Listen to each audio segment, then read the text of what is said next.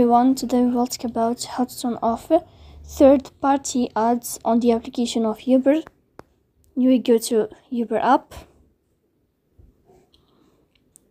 In this page,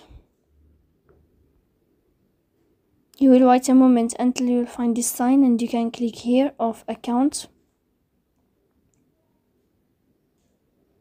Then this page, you will go to settings and you will enter.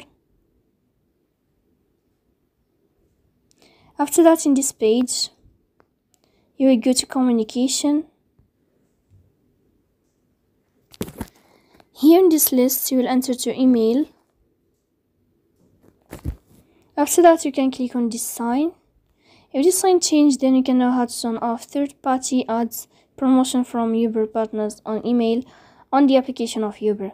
So please don't forget to support us by liking.